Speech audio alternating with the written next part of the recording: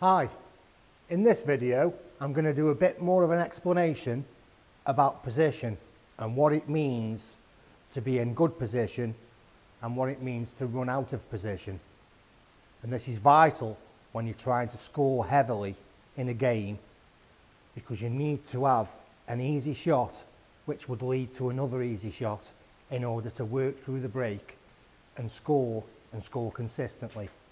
Okay, so let's jump straight into it. So I've got these little pieces of paper that you can put down onto the table to help people to learn what the positional areas are and how to manipulate them to find the best position on the table when you're scoring. So what I'm going to do is I'm going to just break off, and then I'll put the cue ball in a desired starting position in order to start this exercise. So just a break off shot to begin with.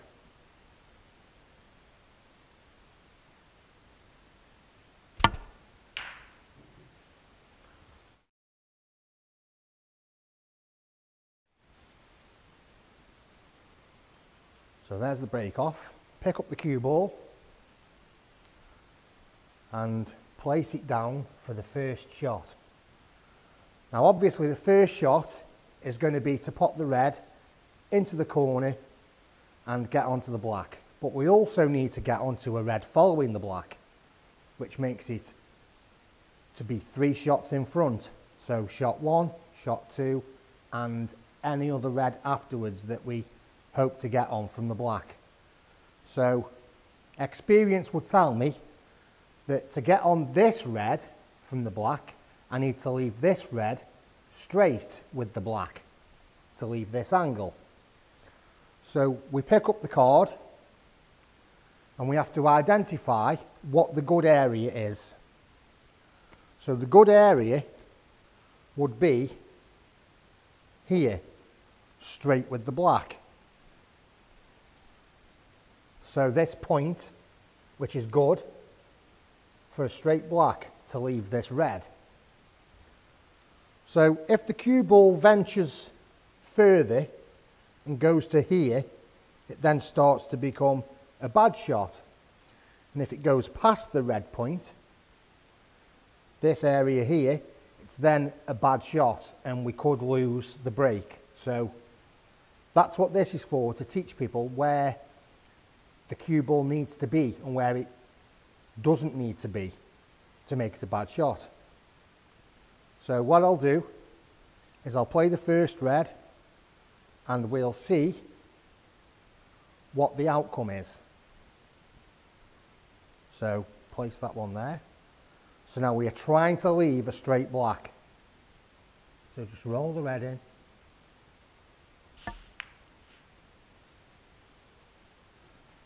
And it's not too bad.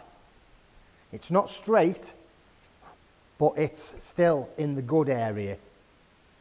So we can now come off the cushion and leave this red into this pocket for the black again. So we now start to count the shots again. We need to be 3 shots in front. So even though we've just played the first shot, we have to recount again for another 3 shots. So shot 1 is the black, 4 the red, and then we need to get back onto the black again. So to get back onto the black again, we have to move the card and decide what a good shot is and what a bad shot is. So this is the deflection off the cushion, here and out. And the arrow shows the deflection. So that would be a good shot. Then it starts to become a bad shot because now I'm already snookered on the red and can't see the red. And if it goes past this point, then we lose this red. But fortunately, there are other reds to go for at the moment. So if we overhit the shot, then we could be on this red or even this red here. So you always have to think about the options, even if a shot goes wrong. So that increases the margin of error, which means that this card isn't as crucial now because there are choices. And the reason that there are choices is because we've extended that margin of error. So now we can turn a bad shot into a good shot. Because if it goes past this point, although we'll lose this red, we gain this one, or even possibly this one. So that's the point there that we mustn't land in, because that is always going to be a bad choice right there. So let's just play the black and try and get that good position.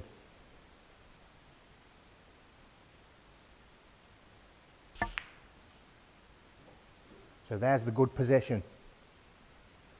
We found the good position, because that gives me the opportunity to get back onto the black again. So now you count 3 shots in front again, even though we've only played 1 shot. So to get onto the black is easy from the red, but we need to get on a red after the black. So to get on a red after the black, the cue ball needs to be here,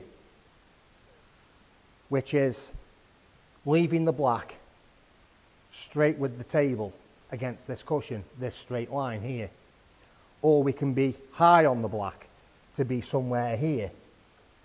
So that changes the position of the card. It now becomes this. So there is good, there is bad. But again, there are other reds to go for. So that increases our chance of scoring. So we use the card again, and it shows us that a bad shot can now become a good shot because it's going further. So if it goes further, we have this red into the corner, and we have this red into the middle. And there's also a possible plant. So always be aware of the table layout. So now we'll play the black after this red. So we want to leave this straight angle here, this straight with the table. So drop the red in. And there. It's now a good shot. And we're on the black, so start the counting again. 3 shots in front. So there's the black. Now if we stun up the table this way and create this line, we get the choice of playing 2 reds. So we can either play this red in the corner or this red in the opposite corner. So now, even though we know what the choices are, we also need to understand where the potential dangers are for the shot. So we use the card again, and we are trying to stun up. So that's kind of the deflection angle coming up this way. We can increase that angle by using more power so that we create this line. And that's the kind of line that we desire. So to land there is possibly a bad shot, because we can still pop this red, but we end up colliding into other reds, and then the outcome is unpredictable. But if we hit it harder, we change this from being a bad shot to a good shot. So we'll play the black, hopefully getting into this area.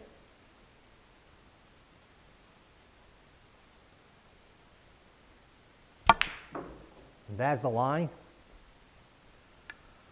And anything after this point was good. So we've now changed the dynamics of the shot again. And we have the 2 choices which I alluded to earlier, this one and this one. If I'd have gone even harder with the shot, I even had this red into the corner. So now we start again. Where do we need to be for which ball into which pocket? So we pop this red, and we can either get a contact off the cushion, or we can just stun down directly for the black. So again, we'll use the card, and the deflection angle is sort of like this. So this is a good shot to either be straight with the cushion or straightish with the black into the pocket.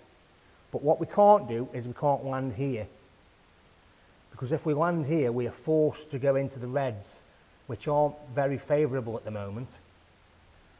But like I said before, we can change the angle that we pop the ball from. So we can either use the cushion or stun down direct. I'll stun down direct and try and land here on this straight line here. It's a bit of a stretch, but I'll play the ball.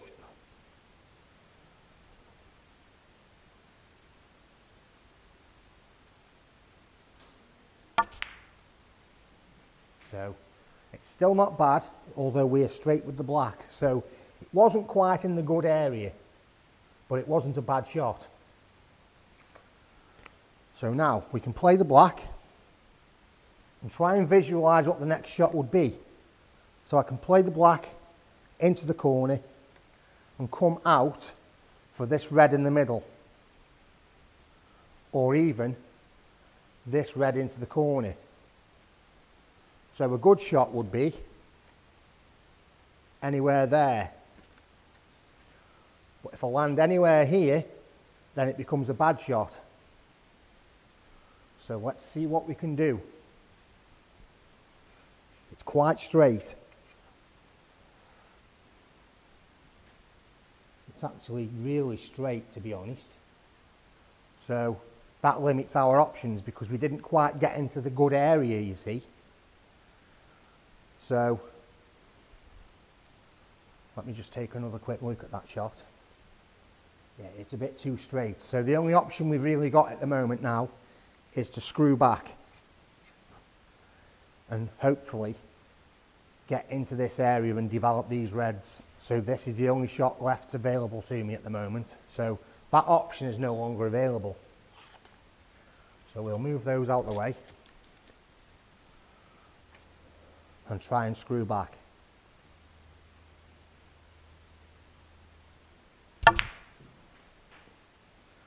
So there, we've got the black and we've screwed back.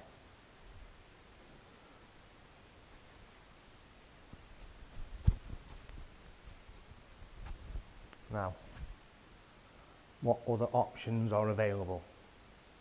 Not a lot really. There's this red with the rest, or this red into the centre, or even that red into the corner, which is a tough shot, but it gives us the best position. So we'll play that red and screw back. Hopefully we get back onto the black again. So what I'm looking to do is to be somewhere here. Somewhere here. Because if we go that way, it's a bad shot because there's no colour available. So what I want to do is to come here, down this way. So I shall screw it into the corner and come down this way. If I land there, it's obviously a bad shot because I can't get on the black. So let's see what we can do. We may have to cannon this red on the way of potting the red ball. So let's just see what we can do.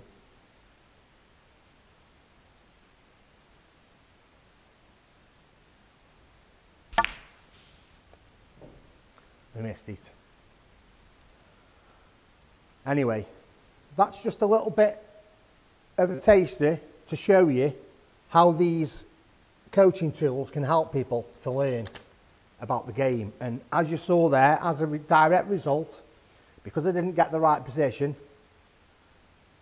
the rest of the break was jeopardised and I broke down. And this is just one of the extra little bits of tuition tools that I have to help people to understand what's actually necessary to play the game and to play it at a better standard. So this is just one of the things that I use in the range of equipment that I have at my disposal, and if anyone's interested in any one-to-one coaching or indeed any online coaching, then please get in touch and email me at gmail.com, so simonseabridge@gmail.com, and I'm sure I'll be able to help no matter what your ability level is, and then we can go from there. So, but I hope you like the video. There'll be plenty of other videos such as this one with different tools and training equipment involved in them, and I hope to see you in the next video. Thanks for watching, and see you again. Bye.